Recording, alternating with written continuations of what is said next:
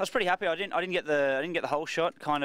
Bike kind of bogged a couple of metres off the start, so dropped back a little way, and Michael here got by me. So followed Michael. He said, pretty good first lap, and the first few laps of the race normally aren't my strong point. If anything, I kind of tend to lose places. So I tried to just stick with Michael and run at the pace he was setting, and that was okay for a while. And then Tommy come past, and I tried to. He then went ahead to the front and started to lead, so I tried to do the same, follow his pattern, and wasn't able to do it. Michael come back by me, and they both sort of carried off into the distance, and I felt a little bit sort of helpless with the situation I was in. Couldn't really try any harder without chance of crash, so had to settle for third. Yeah, just to get one result, 2 podium credits. It's a start to my season really after basically not even breaking the top 6 in the first. Well, sorry, not breaking the top 5. I had a couple of 6 in the early rounds, so yeah, well happy with it.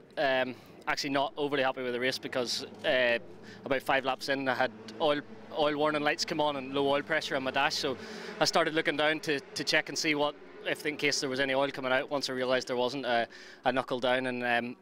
I got back past Josh and then put a push on to try and get back to Tommy, but it was just a couple of laps short. I almost got there in the last lap at the end of the back straight. I had a collision with Bin Laden.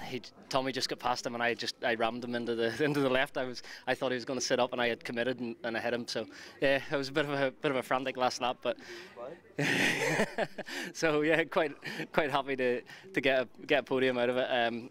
Hopefully we can fix the oil pressure issue for race 2 and have a clean race at it. But yeah, got to thank the team. We identified our problem after Oulton Park of tyre wear, and we went to work on it this week, and we possibly had the best tyre out of the top 3 in that race. So yeah, well happy, and the hard work's paying off finally. So yeah, chuffed for that, and move on to race 2 and see if we can go one better.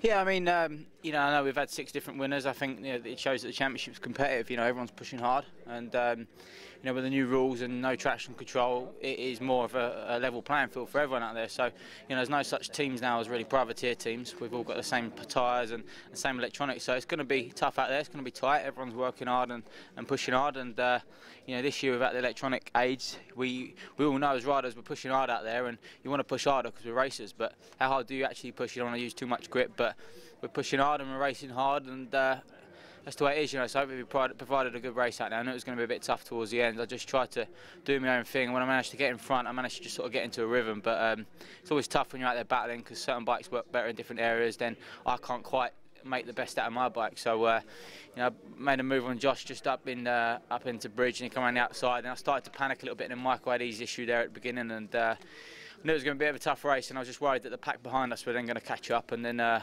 It would have been good for everyone watching on TV, but even tough for us because we managed to make a bit of a break. But I had a little issue there in the race again, same as Oulton Park. I had a free shower halfway around, a load of water blowing up in my face. But the boys said if it happens, just try and ignore it. But it's pretty tough to ignore something like that when it's blowing up in your face. But wish I had a bit of head and shoulders with me. I could have had a shower halfway around.